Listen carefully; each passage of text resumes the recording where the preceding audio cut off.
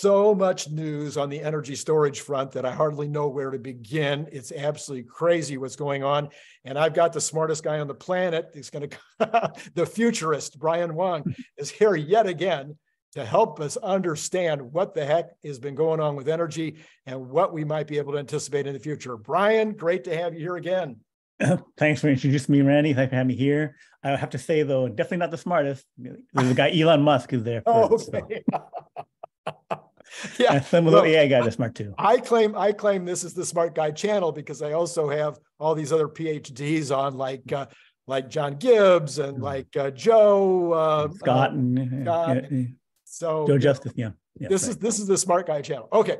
Yeah. So this is Randy Kirk, if you hadn't figured that out, and you need to like and subscribe and all that kind of stuff, and follow. You want to follow Brian on nextbigfuture.com, his blog, and we'll talk more about that at the end. But let's get right into this, Brian. The energy picture. I've been waiting for 3 weeks for our buddy, I'm forgetting his darn name, for Bradford Ferguson. Yes, been waiting for Bradford Ferguson to make his announcement with regard to what was actually coming out the doors in Lathrop. So what did you think? Yeah, so not just the Lathrop production ramping up, but they announced the new China factory, which, as we know, things in China go up pretty fast. So maybe that thing is working by putting up megapacks by the end of the year. Because, a few months to throw up a building, it's only a target-sized building. There's target-sized buildings all over China. And just stocking some equipment and get going. So I'm anticipating a really fast, surprising ramp for that. I'm be good to have an upside China surprise on those packs. Well, I thought the most interesting thing about Bradford's reporting was, and he may even be wrong on this, but he got some whisper in his ear from maybe an employee or something, as well as taking a look at the inside of the factory, and said it looks like it's set up for 2 lines, and that maybe only 1 line is effectively operating at this time, which at 12 a day, which is what he's reporting is roughly the number, would make sense. I mean, all that kind of, you can follow those dots around the room, and it kind of sounds like, okay, your maximum capacity is 25 a day, and you've got potentially 2 lines, 12 a day or so would be about right if you're only wanting 1 line.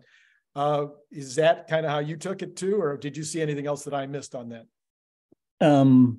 I actually have not actually seen that. I heard Bradford talk about it, but I did not look at his video discussing it. But I did listen to him talk with Matt Smith about it and a few other people talking about it. So, it seems consistent that that level of production's there. I'm actually not as concerned about those issues, about that they can get to that production level. I'm fully confident about that. For me, and we can transition over to this. You can decide how you want to handle it. But I looked at Master Plan Part 3. Yes, and I've broken that down to the endpoint as well as the general what happens for the next few years, scaling up multiple more megapack factories. And how that works out. So there's several insights from the master plan that Tesla revealed some things for that. Well, okay, reveal away. I mean, first of all, please understand that I did put out a video the other day where I listed why I thought they would be in certain locations, which is primarily where the sun shines. That's the best place to put them, is where the sun shines. And number 2, I mentioned that I gave a list of where I thought the next various factories would go, which was, of course, completely pulled out of air, but hopefully some analysis. And came up, of course, my theory is they're going to try to shoot for 1 terawatt by the end of the decade. So so knowing that I've already done that, now fill in your blanks with whatever else you found in there. So in their page about total energy storage, right? They give various totals and figures of we need to have 30 terawatts of whatever, we need to have this and that. They said 2.3 terawatt hours per year of megapacks. That was a line in there. So that basically aligns to 60 Lathrops. right? 60 that would be times 40 assuming that's worldwide for everybody, all manufacturers combined. Okay. All manufacturers combined, right? And the other thing was they said with another slide in there, which said, how much energy storage do you need for vehicles? How much do you need for electrification of energy, which is basically solar and wind? And then how much you need for airplanes, how much you need for ships, and how much you need for thermal heat, some kind of thermal heat application, right? So the first two categories, number one, electrification of energies for the 30 terawatt hours of solar and wind, right? Mm-hmm. So the world, at the end of last year, is just shy of 2 terawatt hours solar and wind, 1.1 terawatt hours of solar, a little over 800 gigawatt hours of 1 terawatt hour and 800 gigawatt hours. So 0.8 terawatt hours of wind. And they're adding 260 gigawatt hours globally last year. They project 320 to 350 gigawatt hours this year. Another figure that Tesla gave was they thought we would get to 610 gigawatt hours of solar added per year, and then 400 gigawatt hours of wind, right? So we're already, this year could be halfway to the plateau level that they think for solar. And then we're at about 25% for wind, right? So, but the thing is the yearly run rate is the key. So the fact that they say that we'll need 6 megapack factories for that electrification, right? If we're building in, half the solar or get to half of the solar and wind, then we need 3 big factories at least to support that, right? And you may end up scaling, because we'll scale to 600 gigawatt hours. Like say in 3 years, we get to that, go from 350 up to 600 gigawatt hours of solar, adding it up. And then we just add at that level for 20 years or something, right? So the megapack thing, going up to the 6 plateau that we need for the electrification of energy, we could head to that level in the next 3 years. I see. Right. So we're behind. We need 3. And China has, 500 gigawatt hours of solar. Right. Yeah. So there's this pent up demand for, hey, we need more megapacks to go with that solar and that wind. Right. We can shove stuff into pumped hydro, but we can't address the short, initial reactive part. So anyway, so definitely before 2030, we need 6 megapack factories. Maybe in 3 years, we need 6. We definitely need 3. So we need to build another megapack factory. Our good friend Lars showed that there's a CATL partnership with some other company that's making a 10 gigawatt hour per year energy pack storage thing. Maybe some other guys have some small things. So Tesla could toss in another factory or just scale up the China one to 60 gigawatt hours and get that 100 gigawatt hour per year level. Then the vehicle stuff. Vehicle needs about 4 or 5 times more than that. Needs about like 24, 20. Again, it's not exact, right? But they need that level for the full electrification. So bulk of that is for semi and for Cybertruck when that's scaled out, right? But there's more need to put megapacks into every supercharging station.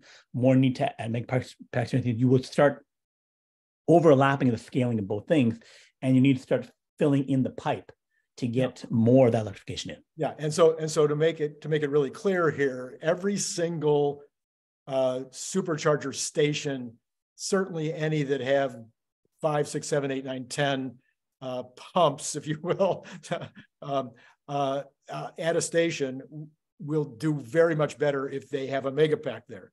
When there's only 1 or 2 or 3, maybe not. So some of these people some of the competitors to Tesla that are putting these large smaller charging stations may not need a megapack, but the larger ones that Tesla's doing, which I think they're averaging 10 at this point, they would just make a lot more money for that station if they have a mega charger and of course solar as well.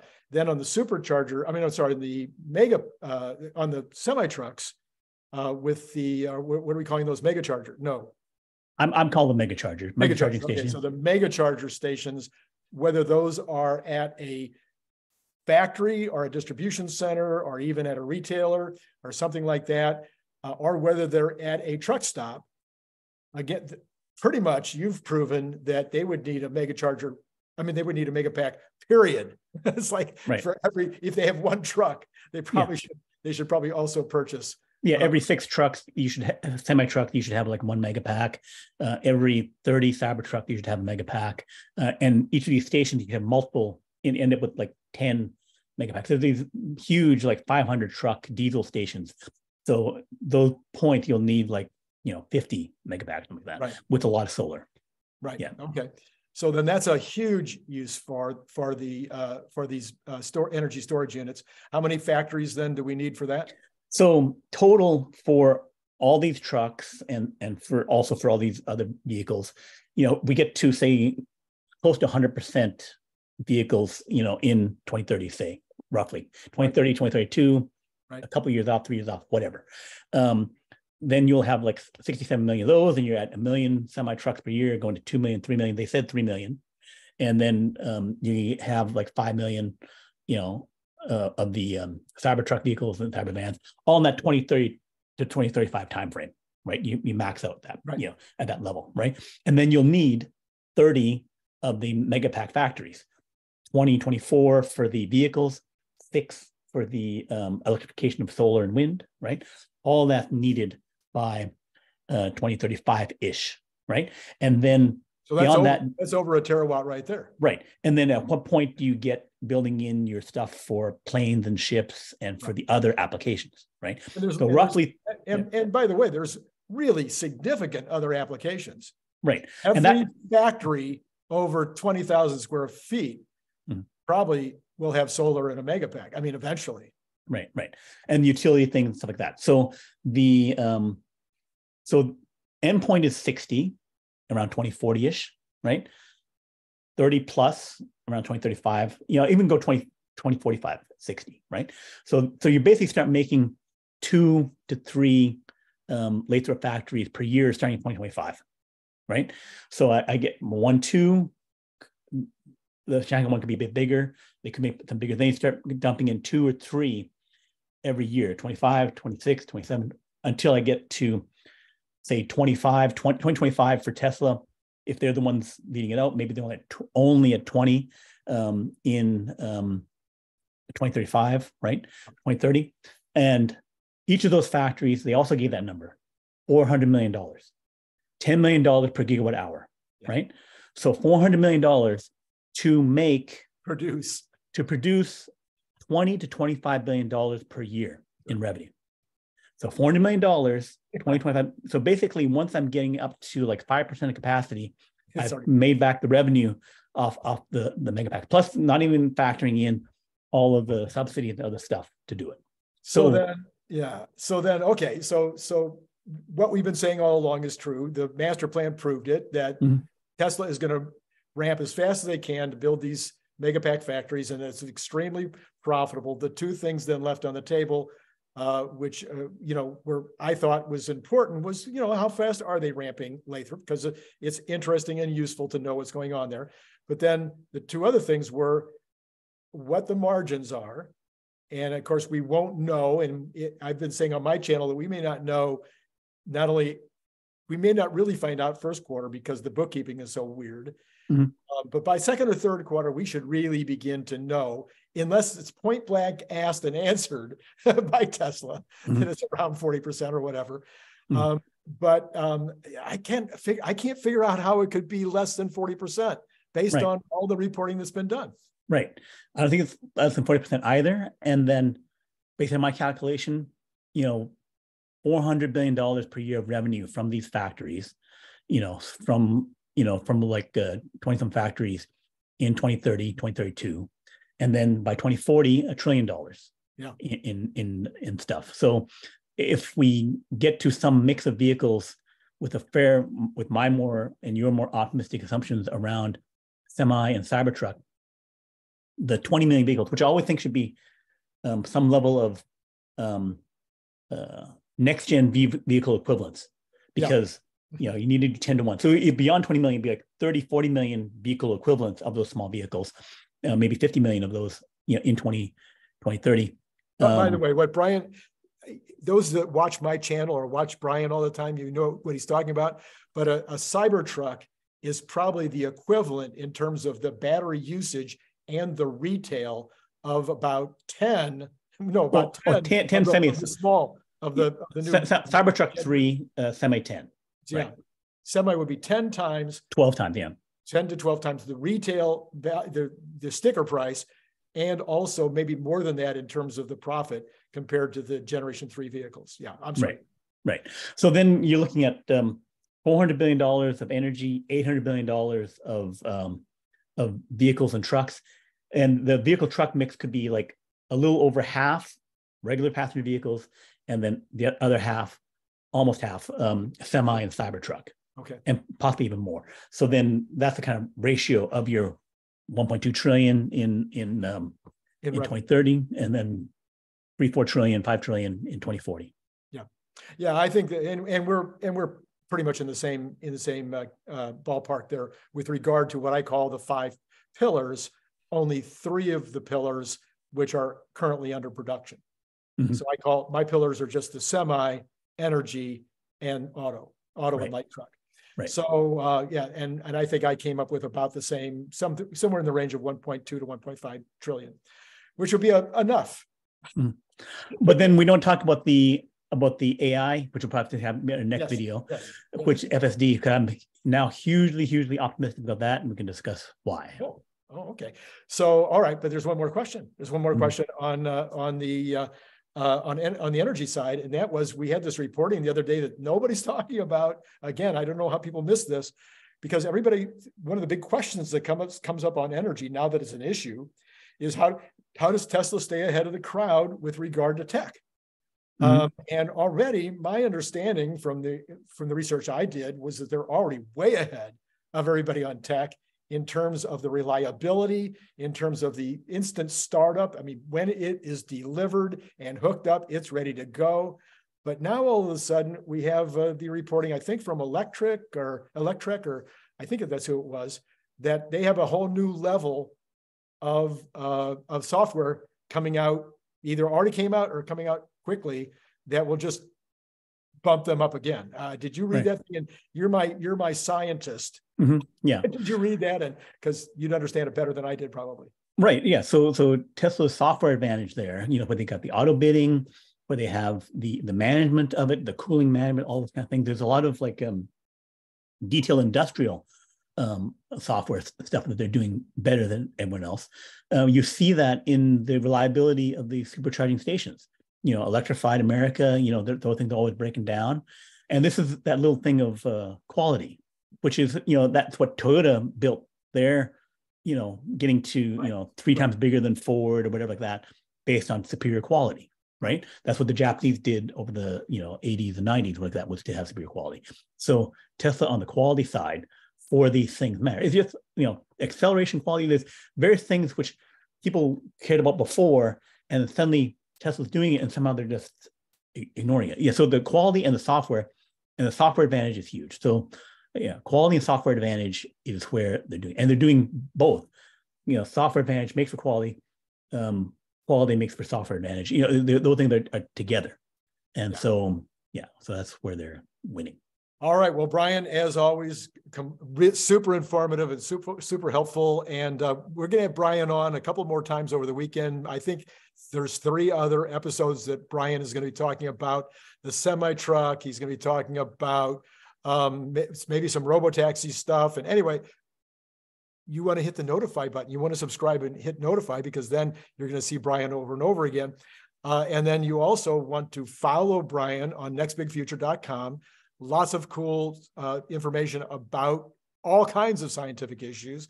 And then you want to, subscribe to both his Patreon and my Patreon. I mean, I think if Brian's $5 a month and I'm $5 a month, I mean, it's what? A couple of lattes a month. Okay. So again, Brian, great to have you on. Thank you very much. And for the rest of you, it's been great talking to you.